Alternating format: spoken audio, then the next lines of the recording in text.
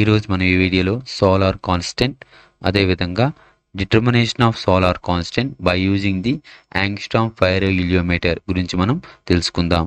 ముందుగా ఇదేంటమ్మా, ఇది సన్, ఇదేంటమ్మా, ఇది earth revolving around a son in an elliptical orbit. At the time of January, the closest distance between the earth and sun is called a perihelion. At the time of July, the farthest distance between the sun and earth is called a aphelion. The average distance between the sun and earth is called a mean distance of earth అనమాట. Okay, జనరల్గా ఇక్కడ ఏం చేస్తుంది, ఇక్కడ అంటే main distance of earth అంటే ఏంటి, ఈ పెరిలియన్ డిస్టెన్స్కి ఎపిలియన్ డిస్టెన్స్ని మన యావరేజ్ డిస్టెన్స్ తీసుకుంటే దాన్ని ఏమంటారమ్మా, మీన్ డిస్టెన్స్ ఆఫ్ ఎర్త్ అని అంటారు. ఇది సోలార్ కాన్స్టెంట్ డెఫినేషన్ చెప్పినప్పుడు మనం బ్లాక్ బాడీని మీన్ డిస్టెన్స్ ఆఫ్ ఎర్త్ దగ్గర పెట్టాలని చెప్తాము, అక్కడ మీకు అర్థమవుతుంది అనమాట. ఓకేనా, మీన్ డిస్టెన్స్ అంటే ఏంటి. ఇప్పుడు ఏం చేస్తుందమ్మా, sun emits the radiation in all possible directions. ఓకేనా, earth receives only fraction of radiation and considerable portion of radiation is lost by the reflection and scattering by the earth atmosphere. The more radiation or heavy radiation absorbed by the earth atmosphere. అంటే ఏంటి, ఇక్కడ మనకి sun నుంచి radiation వస్తుంది కదా, అప్పుడు earth అనేది only fraction of radiation మాత్రమే అబ్జర్వ్ చేసుకుంటుంది. రిమైనింగ్ రేడియేషన్ ఏమవుతుందమ్మా, ఎర్త్ అట్మాస్ఫియర్ వల్ల రిఫ్లెక్ట్ అవుతుంది, అదేవిధంగా స్కాటరింగ్ అవుతుంది. అలా అవడం వల్ల ఎర్త్ అట్మాస్ఫియర్లో మోర్ రేడియేషన్ అనేది మనకి ఎర్త్ అట్మాస్ఫియర్ అనేది మోర్ రేడియేషన్ ఏం చేస్తున్నామో అబ్జర్వ్ చేసుకుంటుంది అనమాట. ఓకే, ఇప్పుడు మనం సోలార్ కాన్స్టెంట్ అంటే ఏంటో మనం చూద్దాం. ఓకేనా, ఏంటి, the rate at which solar radiation are received for unit area of black body held at right angle to the rays of the sun and placed at mean distance of the earth in the absence of earth atmosphere. The constant quantity is called a solar constant. అయితే మనం ఏం చెప్పాము ఇక్కడ డెఫినేషన్లో, ఏం చెప్పామంటే ఒకసారి మీరు చూసినట్లయితే ఏం చెప్పాము చూడండి, the rate at which solar radiation received for unit area of black body held at right angle to the sun rays placed at mean distance of the earth in the absence of earth atmosphere, the constant quantity is called a solar constant. అంటే ఈ sun నుండి వచ్చిన రేడియేషన్కి వస్తుంది కదా radiation, అప్పుడు ఈ black body చూడమ్మా receive చేసుకుంటుంది. రిసీవ్ చేసుకున్నప్పుడు ఈ బ్లాక్ బాడీ ఈ సన్ రేస్కి ఎలా పెట్టాలమ్మా, రైట్ యాంగిల్ లేదా పెర్పెండిక్యులర్గా పెట్టాలి. ఎందుకు పెట్టాలి, మ్యాక్సిమం రేడియేషన్ అబ్జార్బ్ చేసుకోవాలంటే ఎలా ప్లేస్ చేయాలమ్మా బ్లాక్ బాడీని, held at right angle to the sun rays and placed at mean distance of the earth. mean distance అంటే the average distance between the sun and earth is called mean distance. అక్కడ black body ఉంచాలి. Next ఏం చేయాలమ్మా, ఇక్కడ in the absence of earth atmosphere. ఎందుకు absence of earth atmosphere అని చెప్పాం, అవి ఏమవుతుంది, the more radiation absorbed by the earth atmosphere. అందువల్ల మనం ఏం తీసుకోవాలమ్మా, absence of earth atmosphere తీసుకోవాలి. అప్పుడు the constant quantity is called a solar constant. దాని వాల్యూ ఏంటమ్మా, 1340 watt per meter square or 1.92 calorie minute inverse centimeter inverse square అనమాట. ఇది మనకి solar determination of solar constant by using the Angstrom pyroheliometer. What is the pyroheliometer? The instrument used for determination of solar constant are called pyroheliometer. Okay, Angstrom pyroheliometer consists of two thin exactly similar back end strips of platinum or constantanium S1 and S2 strips. What is the constantanium? The copper nickel alloy is called a constantanium. Okay, అయితే మనం ఏం చెప్పామా, it consisting of two strips, S1 strip, second the S2 strip. Both are made with platinum or constantanium. ఓకేనా, both are looks like a black ended strips. Okay, the two strips are arranged such that one is open to receive radiation from the sun normally. ఏంటమ్మా ఇక్కడ S1 receive the radiation from the sun normally. తర్వాత while other is protected by double walled sealed H. other is అంటే S2 is not exposed with solar radiation. అందువల్ల ఏం చేస్తాం మనం చూడమ్మా, while other is protected by the double walled sealed H. తర్వాత the backs of S1 and S2 are connected to junction of thermocouple consisting of copper and constantian wire through a galvanometer G. ఏం చేస్తామా, backs of S1 and S2 are connected two junctions of thermocouple consisting of copper wire and constantian wire through a galvanometer. ఓకేనా. ఇప్పుడు తర్వాత last one చూసుకుంటే చూడమ్మా, the S1 heated with help of the solar radiation. S2 is heated with help of the electrical circuit. S1 అనేది మనకి solar radiation వల్ల heat ఎక్కుతుంది. S2 అనేది ఏమవుతుందమ్మా, ఎలక్ట్రికల్ సర్క్యూట్ వల్ల అది హీట్ ఎక్కుతుంది అనమాట. ఓకే, తర్వాత మనం చూసుకుంటే working of Angstrom pyroheliometer. When both S1 and S2 are at the same temperature, then G serves no deflection. Means the temperature of S1, the temperature of S2 both are equal. There is no deflection in galvanometer. When S1 exposed to radiation from the sun, its temperature rises and G serves deflection. G అంటే మా galvanometer serves deflection. అంటే ఏంటి, S1 receive the solar radiation from the sun. The temperature of S1 is increases due to this galvanometer serves deflection. కానీ మనకి ఏం తెలుసమ్మా, S2 is heated with help of the electrical circuit. When switch is on, current is passing through the strip S2. The temperature of S2 is increases, okay, which is equal to the temperature of S1. Due to this there is no deflection in galvanometer. ఓకేనా. ఈ విషయాన్ని ఇక్కడ ఎలా చెప్తారమ్మా, now current is passing through the strip S2 and it's strength is so adjusted that galvanometer serves no deflection. అంటే S2 గుండా current pass అవడం వలన ఈ S2 యొక్క స్ట్రెంత్ మనం ఏం చేసామా, అడ్జస్ట్ చేయడం వల్ల ఏమవుతుందమ్మా, galvanometer అనేది ఎటువంటి డిఫ్లెక్షన్ అనేది ఉండదు. అయితే under this condition temperature of S1 and S2 are the same. The temperature of S1 and S2 are the same. That is, the rate at which heat is supplied to both is same. Temperature same కాబట్టి S1కి ఎంత amount of హీట్ని supply చేస్తామో S2కి కూడా electric circuit ద్వారా అంత amount of heat అనేది supply అవుతుంది అని అర్థం అనమాట. అంటే ఇది ఎంత హీట్ తీసుకుంటుందో ఇది కూడా అంత హీట్ తీసుకుంటుంది. ఎందుకు, టెంపరేచర్స్ ఈక్వల్ కాబట్టి. అయితే మనం S1 యొక్క ఎంత అమౌంట్ ఆఫ్ హీట్ తీసుకుంటుందో మనం క్యాలిక్యులేట్ చేయడం కష్టం.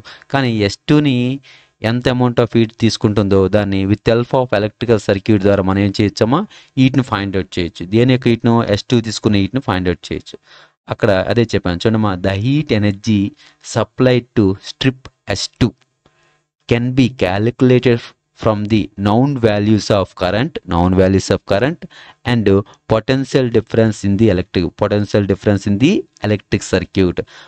కరెంటు పొటెన్షియల్ డిఫరెన్స్ని యూజ్ చేసుకొని S2 యొక్క మనం ఎంత హీట్ ఎనర్జీ సప్లై చేస్తున్నాం ఫైండ్ అవుట్ చేయొచ్చు. తర్వాత క్యాపిటల్ AB జనరల్గా capital AB cross sectional area of the strip S1 and strip S2 and small AB absorption coefficient of S1 and S2 అనమాట. అయితే ఇక్కడ నేను చెప్పాను capital AB cross section, capital AB area of the cross section of strip and small a its absorption coefficient, then absorbed అంటే amount of heat absorbed by the strip S2 are దాని అది దేనికి equal అమ్మా, S1 తీసుకున్న హీట్కి equal. అంటే S1 ఏం తీసుకుంటుంది, solar radiation తీసుకుంటుంది. అందువల్ల నేను ఏదో వచ్చి దాని ప్లేస్లో solar radiation received for minute for a square centimetre is equal to is ఎలా రాయచ్చమ్మా is VI into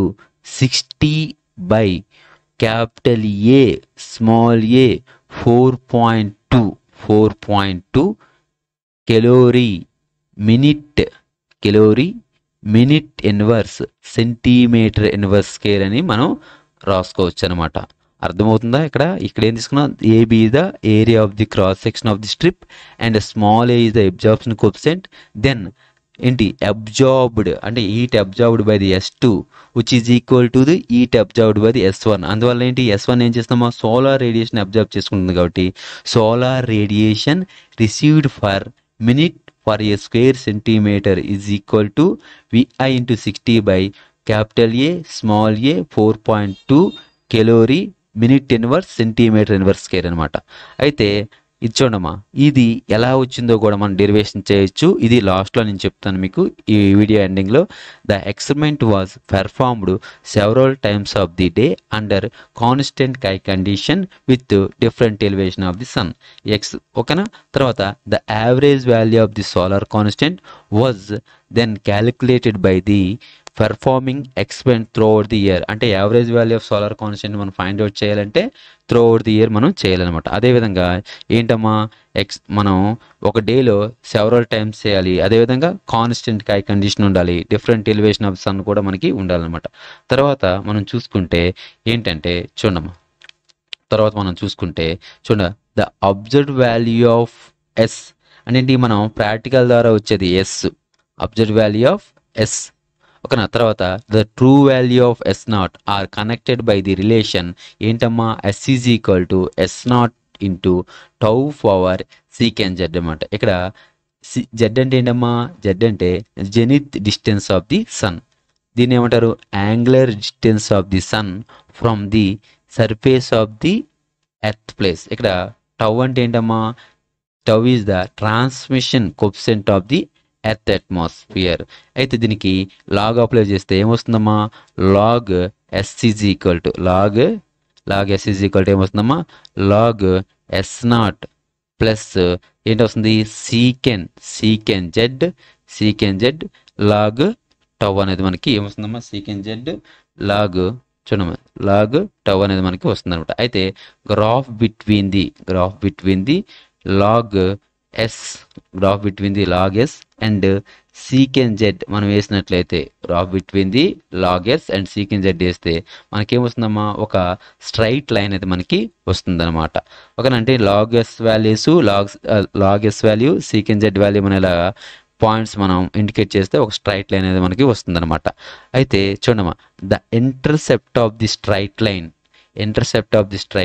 on the y axis gives the value of log S0 అనేది ఈ స్ట్రైట్ లైన్ పైన చూడండి, the intercept of the straight line on y axis gives the ఏంటమ్మా, log S0 వాల్యూనిది ఇస్తుంది అనమాట. అయితే you can find from this you can find the S0. అక్కడి నుంచి మనం ఏం ఫైండ్ అవుట్ చేయాలమ్మా, S0ని ఫైండ్ అవుట్ చేస్తే అది మనకి ఎంత వస్తుందమ్మా, 1340 వాట్ ఫర్ మీటర్ స్క్వేర్ వస్తుంది. లేకపోతే మనం ఇంకా క్యాలిక్యులేట్ చేస్తే దాన్ని ఇంకా మారిస్తే 1.92 calorie minute inverse centimetre inverse square అనమాట. ఓకేనా. ఇప్పుడు మనం మొదట చెప్పుకున్నాం ఏంటి, సోలార్ కాన్స్టెంట్ ఫార్ములా ఏ విధంగా వచ్చిందనేసి. ఓకేనా. ఇక్కడ నేనేం చెప్తానంటే చూడండి, ఇక్కడ AB the cross sectional area of the S1 and S2, small AB the absorption coefficient of S1 and S2. ఓకేనా. ఇప్పుడు నేనేమంటానంటే చూడమ్మా, టోటల్ రేడియేషన్ ఏంటమ్మా, total radiation received by strip S1 from the ఏంటమ్మా సన్ పర్ ఏ సెకండ్. ఏ విధంగా రాస్తారంటే capital A cross section area of the strip and small ఏ అంటే ఏంటమ్మా, absorption coefficient of the strip and S అంటే ఏంటమ్మా, solar radiation అంటే total radiation received by the strip S1 from the son for a second ఏంటమ్మా, for a second. అయితే for a second నేను for a minute రాయాలనుకుంటే అప్పుడు ఎలా రాస్తానమ్మా, capital a small A S/60 into minute రాస్తాను అనమాట. ఇదేంటిది? Total radiation received received by strip S1 from the sun అనమాట. తర్వాత మనకేమవుతుందమ్మా? The total radiation received by the strip S2. ఎలా మనం ఫైండ్ చేస్తాం? S2 ఈజ్ ఈక్వల్ టు ఎలా రాస్తామన్నా? దాన్ని V ఇంటూ I. ఇది ఈక్వేషన్ నెంబర్ 2. అర్థమైందా? Total radiation received by the strip S2 from the electrical circuit ఏంటమ్మా? V into I. అంటే equation ఇదేంటి? Total energy received by the strip S1, total energy received by the strip S2. Both ఏంటమ్మా? Both are equal. ఎందుకు? Temperature of the S1, temperature of the S2 equal కాబట్టి అక్కడ heats కూడా equal అని చెప్పుకుంటాం కాబట్టి అప్పుడు ఏమవుతుందమ్మా? Capital A small as by 60 ఏంటమ్మా? మినిట్. ఇక్కడ క్రాస్ సెక్షనల్ ఏరియాకి మనకి యూనిట్స్ ఏంటమ్మా? సెంటీమీటర్ స్క్వేర్ అనమాట. Is equal to ఇదేంటమ్మా? ఇక్కడ వి ఇంటూ ఐ అనమాట. ఇప్పుడు మనకి ఏం కావాలి? ఎస్ కావాలి కాబట్టి ఎస్ ఈజ్ ఈక్వల్ టు ఏంటమ్మా? ఎస్ ఈజ్ ఈక్వల్ టు మనం ఏం రాసుకోవచ్చు? Yes is equal to VI into 60 by capital a small ఏ. ఇటువైపు వెళ్తే ఏమవుతాం? ఇది minute inverse centimetre inverse square అవుతుంది. అయితే ఎనర్జీని జౌల్స్ తీసుకుంటే ఎలా రాస్తామా? VI into 60 by capital a small A into joules. అప్పుడేమవుద్దమ్మా? Minute inverse centimetre inverse square అవుతుంది అనమాట. ఇప్పుడు ఎనర్జీని కెలోరీస్ కావాలంటే ఏమమ్మా? 1 calorie is equal to 4.2 joules. అప్పుడు joule is equal to ఏమవుద్దమ్మా? Calorie by 4.2 అవుతుంది. అప్పుడు మనం సబ్స్టిట్యూషన్ చేస్తే ఏమవుద్ది? Yes is equal to VI into 60 by ఏమవుతుంది? Capital a small A joule ప్లేస్లో సబ్స్టిట్యూషన్ చేస్తే 4.2 calorie minute inverse centimetre inverse square వస్తుంది. ఇది సోలార్ కాన్స్టెంట్ యొక్క మొత్తం డెరివేషన్.